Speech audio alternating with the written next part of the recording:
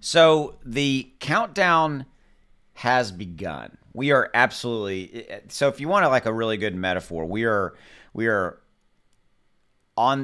strapped into the rocket. The rocket is on the launch pad, and they are beginning to fuel. Fuel's being pumped in. I'm trying to find a good metaphor. The countdown has begun. Here's what I'm talking about. Okay, so yeah, and by the way, stick around to the end. I've got something else I want to talk to you about. There's something that you need to be aware of that's also going to dramatically impact crypto, and something you need to know about as well. And I will cover that at the very end. So stick around for that. Okay, so the countdown I'm talking about is to this date right here, November 1st and 2nd, and that is when the FOMC, the Federal Open Market Committee, otherwise known as the Fed, the Federal Reserve, the Fed is going to meet to raise interest rate. Yep, this is out there. You're like, oh, no, Austin, but hey, this is what it is, okay? This whole Fed meeting, this bad boy right here where my mouse is moving, or I'm doing this little guy highlighting this is why this number ain't doing nothing. Ain't doing nothing. I know. That's not good grammar. That is not good grammar. Yeah, you get my point. That's why it ain't doing anything. There's ain't. My mom hated that word. I remember ain't. Don't say ain't. Okay. Oh, by the way, it's not just in the crypto market. It is also in the stock market. You can see it. You can feel it if you're paying attention. It is the volatility waiting for the countdown. See how I did that?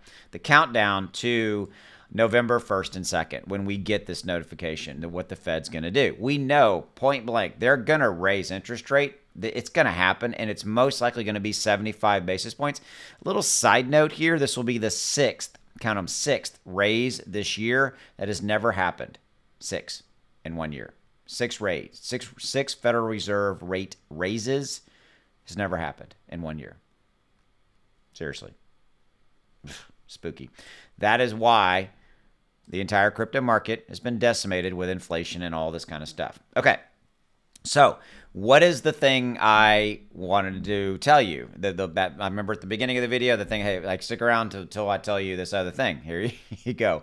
I've been doing some research, and there seems to be maybe a little light at the end of the tunnel, okay? So the light at the end of the tunnel could be the fact that there are some proverbial smart people in this proverbial room, who I kind of look at and follow. And here's the thing. You're always going to get a narrative, and there's always going to be this voice of dissension. And here's what I'm saying. So they're saying that April and May of next year could be when we start to come out of some of this inflation-related negative situation scenario, meaning we could start to see it easing up by April and May of next year. Okay. Again, it's not me. I'm not making this up. I'm just simply saying I continue to, every day I sit in the chair and I do research for you guys. And by the way, if you haven't already done so, hit that subscribe button below. And because I want to keep you updated. So April, May of next year could be when we start to see a little bit of, maybe this thing starts to lessen. Could maybe start to see how a bullish kind of movement forward could start to happen, things like that. So April, May. So that's what I wanted to tell you. There you go. So that was my little hook, if you will, to kind of keep you here just a little bit longer. And as always, I truly appreciate you. Thank you for giving me a few minutes of your time. I'll see you. Have a good one.